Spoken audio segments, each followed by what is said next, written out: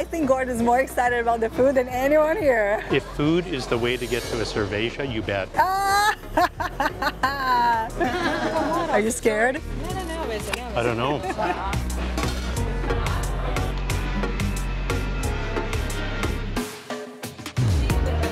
Oh my. I see that you already want to start the food tour right here. Yeah, I start my own, create my own.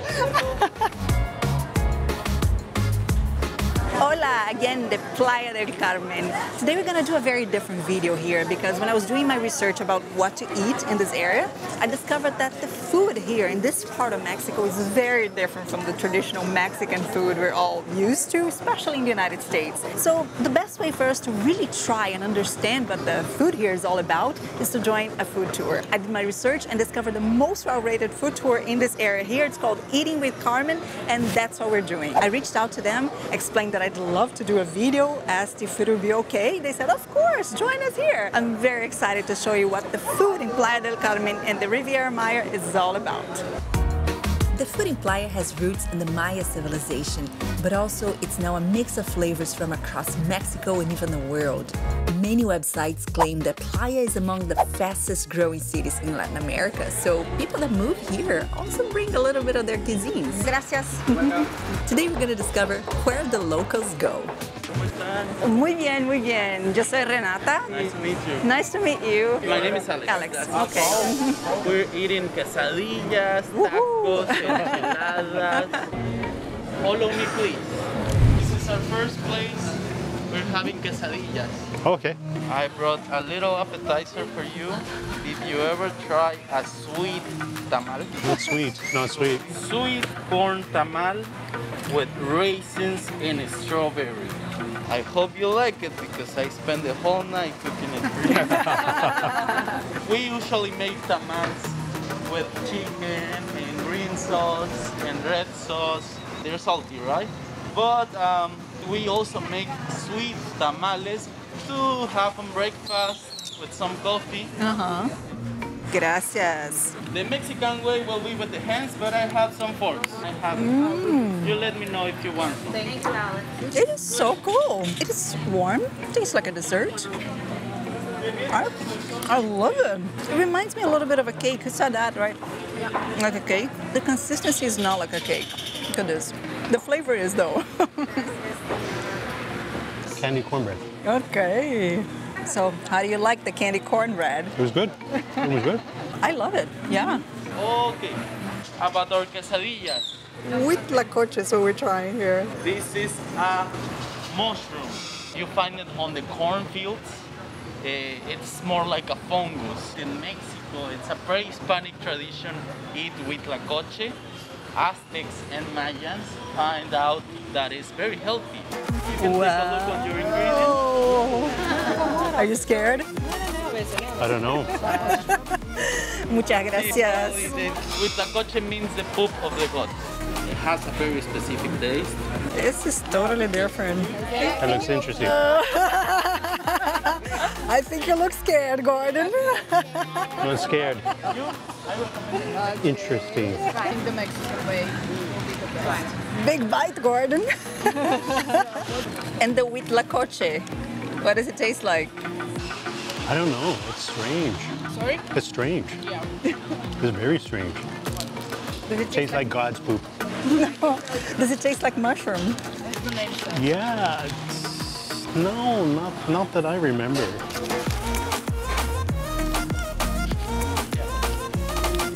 Interesting flavor. This is one of those things that if I was not on a food tour, I'd never order.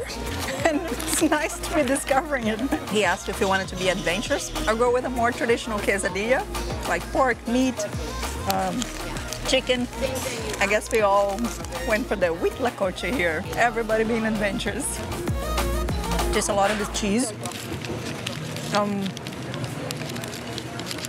But it doesn't taste like mushroom at all. I don't think so. A little bit of spice in the end. I think it's interesting. It's interesting. I don't think it's bad.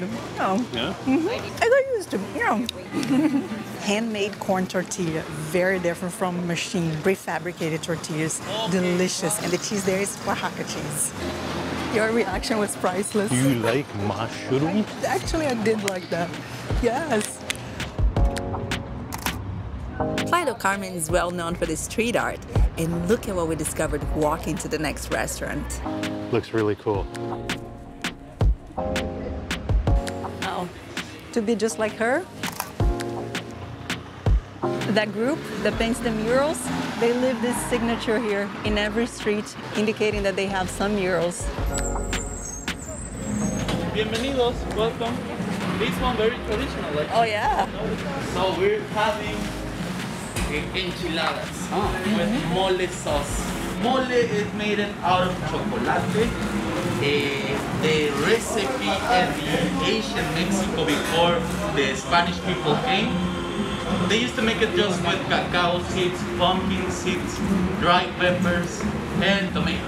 When the Spanish conquered, they brought lots of ingredients from Europe, and now mole has around 40, 35 ingredients on it.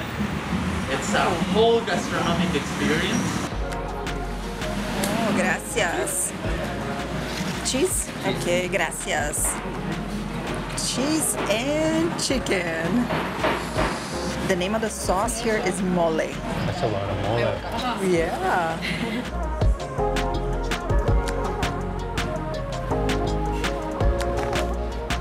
Sí. Definitely the most different enchilada I've ever had. So now I gotta try the cheese, baby. Let's switch here. Try the cheese, and I'll try the chicken. So which one you prefer? Tastes the same to me. No, baby. One is chicken, one is cheese. A lot of sauce. Yeah. The chicken's very good too. Both are good, but I prefer the cheese. Ciao, gracias. Very simple restaurant called Antojitos, and our guide was explaining that it is a local favorite here. Hard to find a seat in the morning. Welcome, we're having aguas frescas, natural fruit water. It's huge, huh? Yeah, bigger than a grapefruit. I'm gonna explain the flavors for you.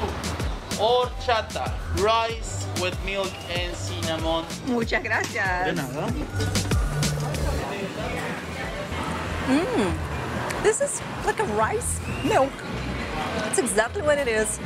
Delicious, very tasty. Seriously, I could have this every day. I love it. Guanabana. I recommend it if you're looking for something new. Guanabana. I think the translation is sour sauce. But it's not that sour, it's sweet actually. I'll be the adventure. Mucho gracias.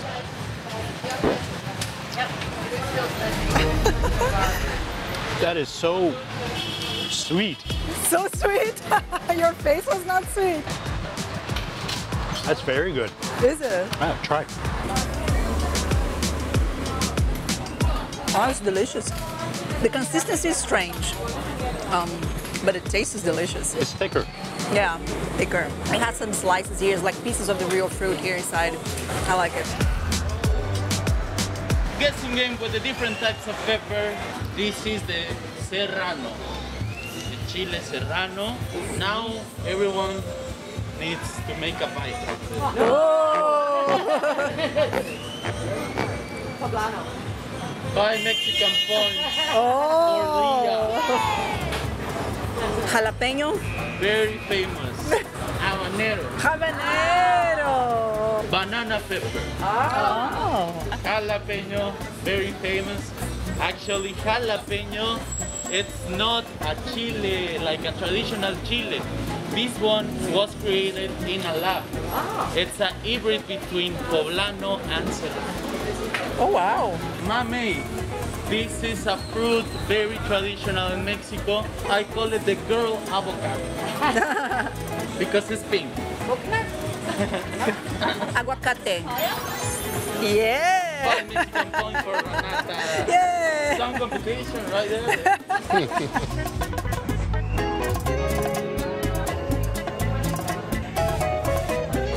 Our next stop here is so busy that we can't eat inside. It is popular and must be really good. It took a few minutes, but we made it. Very few foreigners. Yeah. So you know you're in the right place, huh? When the menu is on the wall, you know that the place is traditional. Suadero, I call it the Mexican brisket. You asked for intestines. Bacon flavors. That's what you expect. Which is which? Try. Okay.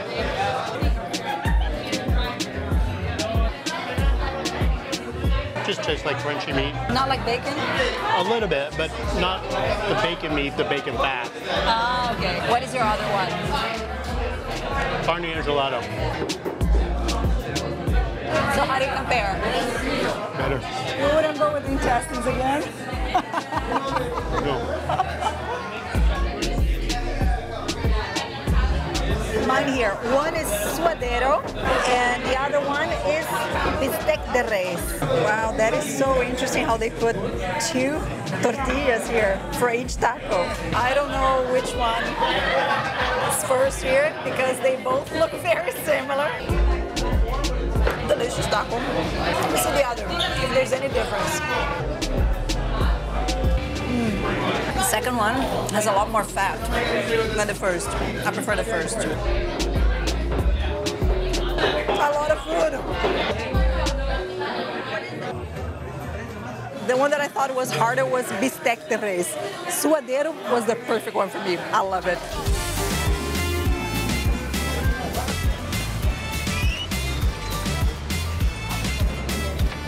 And finally, look at this, taco al pastor. Taco pastor actually came from Lebanon, and traditionally it was made with lamb, but lamb would not work here in Mexico. They adapted to pork, and it is a success. Lebanese people immigrated to Mexico a long time ago in the 1870s. So we got a lot of Lebanese heritage in our blood.